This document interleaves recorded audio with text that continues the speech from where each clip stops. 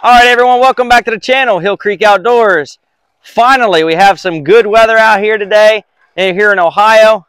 Bad weather, I think, is gone. Spring's here among us. 75 degrees and sunny. So we've been kind of putting this review and install off for a while.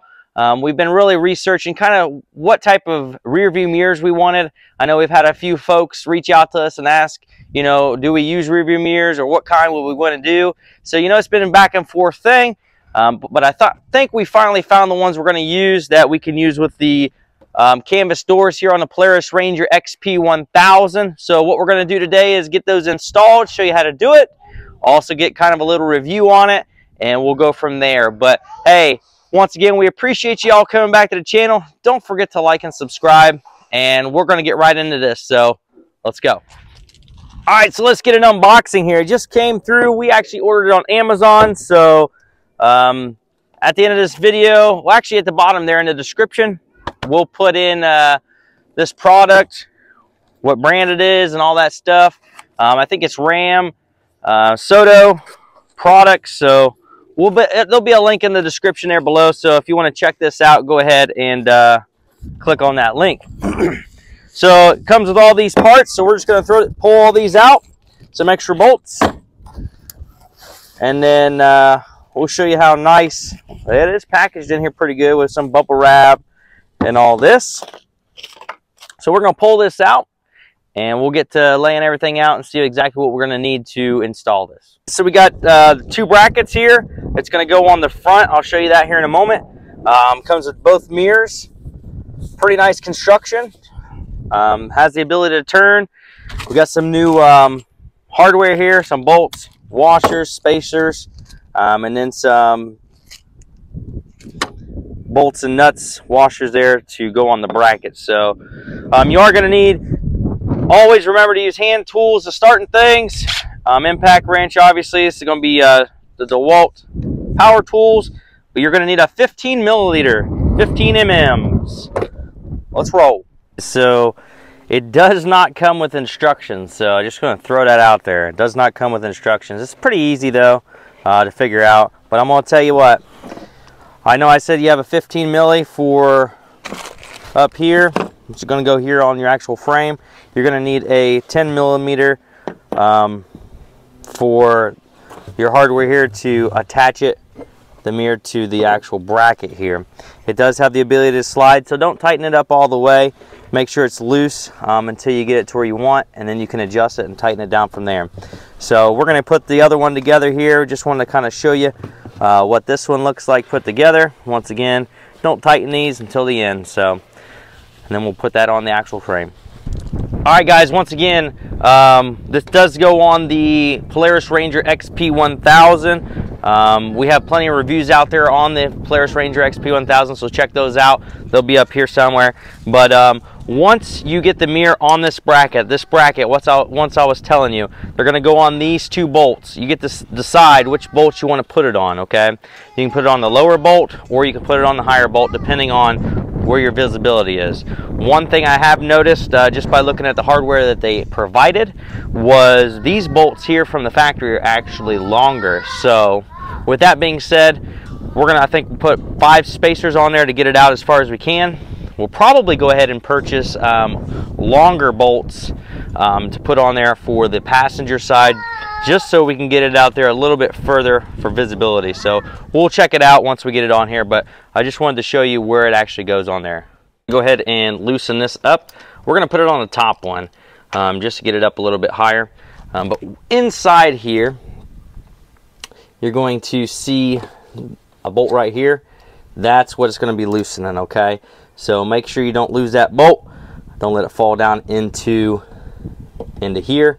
Kind of where we ran these wires up for the rear lights on the Ranger here. Let me show you those real fast. If you haven't checked out that video, go ahead and check that out, or install those lights there. All right, so it's definitely on there tight, guys. Definitely on there tight. We're gonna have to loosen this up. Once you get it loose, make sure you reach in there so you don't lose that nut. As your Let's switch to an impact wrench just to make things a little faster. spin that out. Make sure you don't lose that nut. Here we go. Now see, these bolts are a lot longer than the ones that they actually provide. So we're gonna stick with these. I think we're gonna go ahead and put 5 spacers on there. The 5 spacers, I think, is gonna give us right where we need to be. So we'll go ahead and, well, you big goober. I'm gonna put this on this side. We'll put the spacers on this side. And then we're gonna go ahead and slip that right back in there. Make sure we put our nut in the spot. And just let that kind of hang down for a minute till we get started. And then we'll go ahead and flip it up here in a moment. Ooh, yeah, you can see it coming together now. Hand tools, like I said, hand tools. Get everything started with hand tools. I'm actually not going to use an impact wrench on this because these spacers are just plastic and we don't want to crack them. I wish they had been maybe rubber. Rubber would have been good. But hey, they are what they are. We'll see how long they last. So we're going to get this adjusted up. We'll show you what it looks like. All right, there we go. Got it all tightened up. You can see the spacers there. And this is kind of how it looks. I do want to say one thing here about this. Like I said, we need to bring this out. So we're going to go ahead and we're going to purchase a longer bolt for that. Just because of the visibility here. So like if you're in here driving, right, which we'll show you, your visibility, you really have to look around. It needs to be stuck out a little bit further. But if we bring it this way, then you won't be able to open the door, right? So right now, where it's at is perfect. It just needs to come out a little further. So we're going to adjust that later, but just kind of want to show you what this is. We're going to do the exact same thing on the other side. So there you go for right now. Let's do the other side and we'll show you what kind of visibility we have on that side. So we got it all wrapped up here. Both sides, as you can see, went on the top there, went on the top over here, and they are collapsible. So you can move this mirror in, out, back, forth, you know, whatever you need to do, depending on what your application is. But they look pretty good, sturdy.